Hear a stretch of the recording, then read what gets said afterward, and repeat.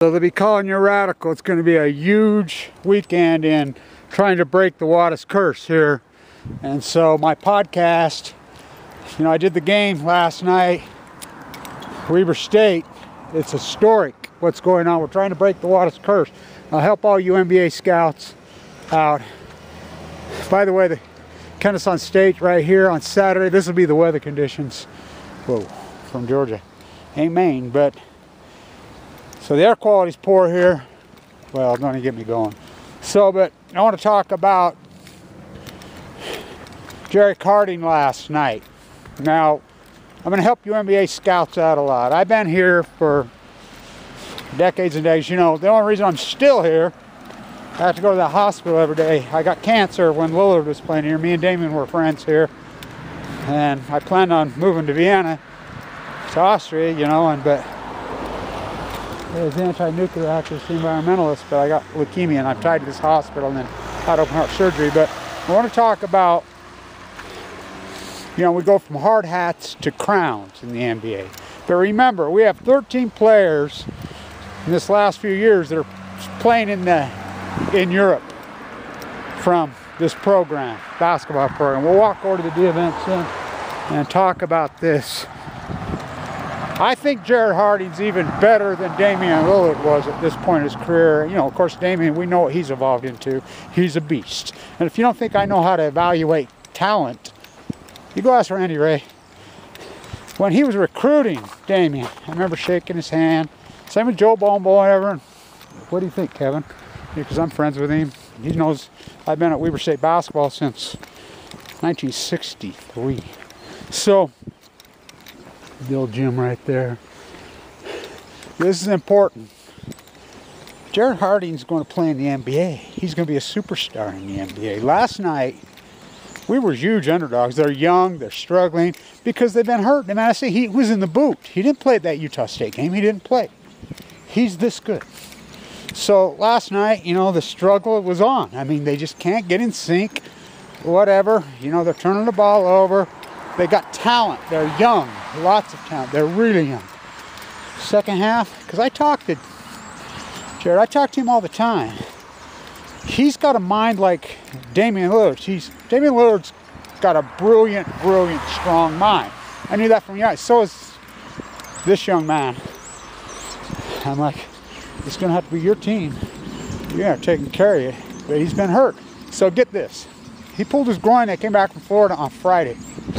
God, this air quality's bad. I can taste it in my tongue. Worst air quality in the country.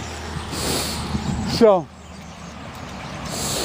Randy said he didn't think he was going to play. So, you know, he gets a little better practice, a little better. It's struggling. That game's a dog fight. So this is what's so historic. Weber State's a historic program. You know, Roy Sojourner, Revin Nonhart, Justice Thigpen, Damian Lillard has never won in Utah County in the history of the program. This story, of course, BYU cheats. You know, that's who they played. They haven't won at SVUC. By the way, Dick Hunsaker, coach there, he played here. Dick, great coach, great player. You know, the coach. So this is important because Mad Dog, the Mormon madman from Stanford, is coaching them now. They were 14-point underdogs, I think, last night. Speaking of that, I remember when Lillard, I told my friends, because they're gamblers and they were headed out to winter, I said, you better be betting Weber State. Oh, well, this is when he was a sophomore. Going to play BYU. He says, Jimmer. Oh, he'll light him up like a Christmas. I said, you better bet on, I think it was the Tulsa game. They're 12-point underdogs. That's the game he broke his foot in a couple days before he got a smoke Jimmer, which he would have. He was good. Well, here, I knew it. I told Randy, I forget, this young man's gonna play in the NBA. I should tell Damien all the time. There's a video I'm going off about Fukushima, blah, blah. He's in the video. We're on the campus at the same time. When I got cancer, the only people that were halfway nice to me on this whole campus was Randy Ray. He's a great mentor to young men. That's why I like him. Look, I mean, look how Damien's turned out. He gives back, he comes back, of course. I told him, Damien, don't forget about me when you become a superstar in the NBA. This is before anybody dreamed of being in the NBA. Anybody. I did. You know, Jerrick Harding's I think even more advanced than he is at this point, because he's got that great shot he's developed. 4 years playing for Randy Ray. Randy Ray is a fundamentalist. Hardcore, he's an old freaking school fundamentalist coach. He's X's and O's. I mean, this guy, I mean, I don't think I could play for him. Whoa. So he's got a pulled groin. Second half, with a pulled groin, he scores 27. They win. He just took that game completely over. Then the other players started to respond. This team plays defense, they rebound, they've been out of sync because he's been hurt. Look out, that's all I gotta say. You know, so it's historic because they never won in half. I mean, so we're trying to break the Wattis curse. I'm trying to break the Wattis curse. What's the Wattis curse? And if you don't know about the Wattis curse, so we'll go back to Mad Dog Matheson, who's coaching them. The Mormon at Stanford. Remember their #1, Montgomery, Montana? Remember him? #1 team in the country. The only reason Gonzaga is a super powerhouse, Stockton played here. I remember that game when he played for Gonzaga at Weber.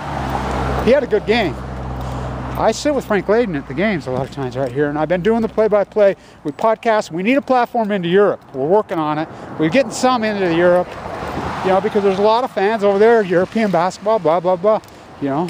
And I do it with another old-timer who's a walking, talking Weber State sports historian, and that's what because they've lost it. These guys aren't from here. Randy, you know, Jay, Annie, they're not locals. We are. And so we want to get, you know, teach our young men and women. So, 99. You know, I'm working with a Bagelin. I'm a student professor then. We're in Seattle. Huge underdogs. I knew they'd win. I told them, fuck, they'll kill them. North Carolina. I knew they were that good. Well, they smoked them. Next game, they play Florida, who Haslam was on that team, Mike Miller was on that team, you know, that great team, Dupree was on that team. We had them beat. I was at that game, me and Dave Sakowitz. So Dave Sakowitz, who missed the famous free throws here against Tarkanian in the day in the 60s, he and I are buddies, the 7-footer from Brooklyn, from the Bronx. So we're sitting there, there's a foul at the buzzer, they're down by 2, they're going to win this game. No, Jackson's got to make 3 free throws. Sakowitz got up, did not just go out into the foyer of the old Seattle arena. He walked down the street. He made 2, missed 1, they lost an OT. But the next game was Stanford and Mad Dog Matheson and Gonzaga. And I've been in a lot of arenas, including the Jazz and that tin box when they tore down that great Salt Palace. The Salt Palace was the greatest. Larry Bird's words, not mine. Sound, lighting, magnificent gym. So is this one, by the way.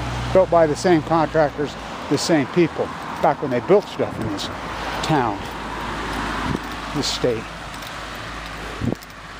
Gonzaga upset them. I never in my life have been in an arena like that. And I've been in a lot of arenas, including NBA Finals, including World Series, you know, all of it. I thought the lid was going to come off the fucking building. And they beat Mad Dog. The curse ended last night, the Utah Valley curse. They haven't won there ever in, you know, they're 0-5 against them. So they played out at BYU in a few days. BYU had a great game against Utah, overtime game. You know, and so we'll keep people abreast. By the way, the guy who should have been the superstar in the NBA was Ruben Nembhard. Of course, he got with that asshole Sloan. By the way, I'm friends with, you know, Johnson, who coached here. He should have been the head coach. If he'd have been the head coach, Sloan would have stepped his hard-headed ass, predictable ways off and let Johnson coach, who coached here. They'd have rings. They'd have banners, championships. Sloan was too predictable, but, you know, Gene Vischer coached and played here. The great Dick Motta coached here. So, but Nembhard got the 10-day contract with the Jazz. Worst thing around, but his son's playing right now, I understand. Randy recruited him, but he ended up that 95 team when they beat Sean Resbert and Heathcote sent him packing. That Iverson beat. They lost on the Hail Mary. I mean, I think he shut Iverson down to 3 points, Ruben. Ruben missed that front end of that one-on-one. The Wattis curse is very real. Who knows where this program would be if he'd hit that free throw? Because that team was that good, they might have won the whole thing. I'm telling you. You don't think teams like that can win the whole thing? You don't know nothing about this arena, because How about when Jimmy Valvano cut down the nets in this arena? Yeah, the cancer guy like me beat Ralph Sampson right there, cut down the nets. And so this is important for all you young athletes and everybody. So Jerrick Harding, I'm telling you, is going to be an NBA superstar. Mark my words. Mark my words. I've known it for a while, but he's really improved. He's got that shot. All young athletes around the country, you need to be praying for one person. And you know, I was a young athlete. I ran the half mile with Ed Icestone. He ran for T.H. Bell, ran for Walquist here. He's the Olympic coach. We've been talking about the boycott of the 2020 Olympics. Rakati Iki is the most famous young athlete in the world, or the best. Probably the best 18-year-old athlete on earth. I'm for real. 6 gold medals at the Asian Games. She's born on 4th of July, Tokyo. Fukushima, Fukushima, Fukushima. Now, this is real important because Joel, our athletic trainer here, who's the shit. He's the greatest. Been here forever. His young assistants, Yo and the other one, are both from Tokyo. You know, they're young men, they're fantastic, and you know, we've been doing a lot of work together. You know, I've been keeping the stats for Randy. We're having a little problem with our podcast, this and this, but Rakati Iki has AML leukemia. She got sick in February. 6 gold medals, world record holder, shattering records all over. Literally the poster child for the 2020 Olympics. We haven't heard one peep, one photo, anything her now for 90 days. And I know, because I was there. I know the cycle. I asked Damien. The only person that was really nice to me, I had a central line, I'd walk over here. Damian Lillard's best game in that arena. Got a bracket buster against that Arlington, Texas team that was good uprising. That's when the scouts found Damian. I was sitting with him. I had a central line hanging on my jugular with a nurse with me. Came out of the bone marrow transplant. Oh, did he go off in that game. But Montana got the home game up there. Of course, they were ahead by 20 the year before to Montana in here and lost to this Johnson kid. Again, the Wattis curse. We got to break it. It's time. The main game last year, the Wattis curse. Who's the Wattises? That's the Nuclear Energy Crime Center who built the reactors at Fukushima, Japan. It's important that we know this. You know, the D family who did this, they're American can. Where's your can? So get your can out, Cal. You gonna flip your can? Oh yeah. That's why I give my can award. This is important because this is a European player that played 95 on that team. 99, 99, 99, 99. Made in the USA. This is important. Come on, camera. Hang in there with me. We have a player in Vienna right now. We have a bunch of them. I think Jeremy Sieglin's maybe playing in Austria right now. I was just in Vienna. We went in Vienna. So that's the last bookstore. Damien, he wore 1. O for Ogden, Oakland, Oregon. What about Fukushima, Damien? Made in China. The bookstore gave it to me to do the games. So let's flip the can and then let's walk over to the Olympic ring. Okay. Ah, nice. Let's break this Wattis curse, right? Right? It's time. It's time. It's time to break this Wattis curse. That's from the original protest of Fukushima, Japan. You know. So I graduated right there in that building, the #1 school business in the country. I was a student professor. There's a great photograph of me and Mikado, the heir to the Japanese royal family.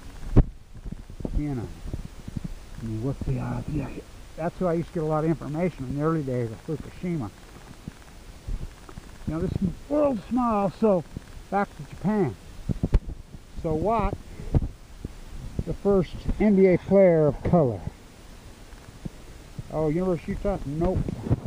That was after national titles at Weber State. Yeah. Not this gym. 25th Street, the vacant gym. So it's important we do this. So you scouts, mark my words, he's that sharp in his brain. He's that good in his mind. But this whole thing where we turn these into... I said at the Damian Lillard alumni game, and I'm friends with Damian. I did the play-by-play. He walked over, he talked to me. You know, he had his own... You can look at my video. He had a contest. You know, that's his idea. And they all come back from that 95 team. I mean, Harold the Arsonist Show was here. Oh, we'll talk to Randy if he's back, I'm sure. But the game last night with a hurt groin, 27 points in the second half. But anyway, Damien's got a contest, three-pointer, half quarter. You know, 3 guys on each team. They're all alumni. Here, he comes over and talks to me, high-fives me, walks out, hits his three-pointer, first shot, half. So the game starts, he goes in, he hits 6 half quarters in a row. Remember, he didn't have a jump shot here. I mean, maybe he did, he didn't take it, but he's a workout. I've worked out with him and watched his famous workout routine. Whoa. But Damian Lillard's a beast, and I knew that immediately. I shook his hand, he's got these beast strong, huge hands, and I remember when I first saw him under the basket, post up, and he just sprung out of the gym and dunked. He's a physical beast, and he's developed that shot. Harding, he's Tiny Nate Archibald. I'm telling you, he's that good. I mean, you can ignore him like they did Damien. They ignored Damien on this campus. The school didn't do anything. You know, Jimmer, media, standard examiner, what clowns. They're a freaking joke. You know, KSL did it. I mean, it's a disgrace. They ignored him. The school did too. They did nothing for him. But as his interview, he says, well, you know, I used to walk around here. I was friends with people. I was part of this community. You know, and I learned to love it. What's not to love is about as far as this campus. It's a fucking gem, by the way. If none of you have ever been here, this campus is a gem. So here's the Olympic rings. We were supposed to get speed skating. What did we get? Curling. You know, Stevie Nicks in there, all these great bands. Not no more. There's the rings. So stay in tune. Go to the hospital, get something to eat. You know, do my work. It's going to be a big week here. Let's break this fucking Wattis curse. So I did the game down there. 27 points in the second half with a pulled groin. He just took the game. He scored half of Weber State's points. And I think, you know, Randy, he doesn't like to turn guys loose like that, but, you know, because he's a hardcore hunter, but I think he's going to have to with these young guys. What a joy to get a play and watch him, these young players, because they have 2 All-American recruits. They have the strongest recruits in the history of the school. 5 stars, point guards. They have this Cunningham, KJ, and Jerrick Jordan, who wears 23. You know, so they're both freshmen. They have a player from the Ukraine. Yalty's been here twice. You know, Kozak from the Czech Republic. And they have the, God, what a game he had, the big guy from Arizona last night. I mean, so pray for Ricardo Iki. Let's all pray for Ricardo Iki. She has not been heard from in 90 days. So I talked to Jerrick. I know Jerrick good, you know, and same with the Weber State football team. Josh Davis, white boy from Alda High School, gonna play freaking tailback in the NFL. Oh yeah, oh yeah. And he's a beautiful guy. I mean, I tell him, you remind me of Steve Young. You run like him, you look like, because he's such a good-looking kid, down to earth, smart, articulate. So a bunch of local players we have on this football team. You know, the kicker's an All-American. I'm friends with him. He didn't even play high school. But Jay Hill's historic turnaround, what he's done here, I can't say enough about it. It was so corrupt, the worst losing program in the country. Jay Hill's own words. This team won 3 home games in freaking 3 years when I got here. He says that still now. Oh, he knows. What he's been able to do here is unbelievable. So, young players, you know, Weber got blown off the court up at Utah State. Jerrick wasn't on the floor. He was in a boot. The game's in Florida. I know how Randy rolls. These are young players. Watch out for this guy. I called it on Damian Lillard. I'm calling it on Jerrick Harding right now. He'll be a first rounder. He should be a first rounder in the NBA. If everything goes right, which it will. It will. Ricardo Iki. We need to pray her for boycott the 2020 Olympics. Stay tuned.